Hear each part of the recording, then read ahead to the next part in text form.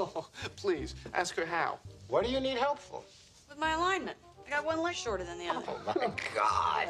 Argue with that. What? It's true. My right leg is 2 inches shorter. Come on, you're just tilting. Her legs are fine.